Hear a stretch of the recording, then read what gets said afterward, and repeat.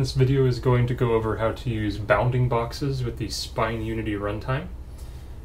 The first thing I'm going to show is that I currently have a bounding box attachment under the same slot as my graphical attachment. This is by no means a requirement. You are welcome to add your own slots specifically for the attachments.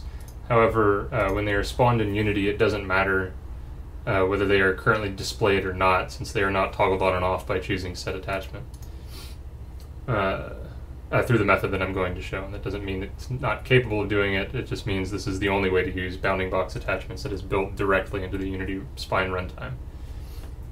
So after exporting your character, you can jump into Unity, and immediately in the inspector you should see, if you open up the slots drop down and choose show attachments, the bounding box method should be in there as well. So if I check head hitbox, it turns off the graphical one and it will show me the bounding box outline. And similarly with the sword, you can see them there. So I'm going to spawn an instance of my skeleton, and I'm going to choose add skeleton utility, spawn hierarchy, and then spawn the entire follow hierarchy, and then drill down until I find the head bone, which is here.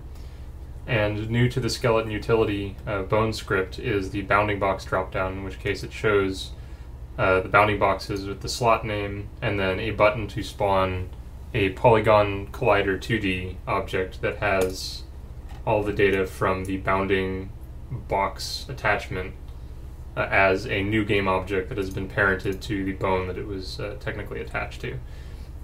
Technically we could generate the mesh every frame, but this is pretty much the only efficient way to do this in Unity, which is creating a polygon collider 2D collider component and attaching it to a game object or as another component to the root bone. But I feel like this is the easiest way to get things started. So I'm also going to attach my sword hitbox as well, and I think, yeah, I can start an animation, just loop, idle, and then on the sword hitbox I'm going to drag my bounding box example script on there. It's a very straightforward script, but it shows on triggered enter 2D and debug out whatever we hit. So this is a great example of how to detect sword swings or hitboxes or any kind of impact using this system. So now we've got bounding box import from Spine into Spine Unity, at least in the form of Polygon Collider 2Ds. Doing 3D is a little more complicated. We need a mesh extruder. If someone wants to tackle that, by all means go ahead and commit it to Git. See ya.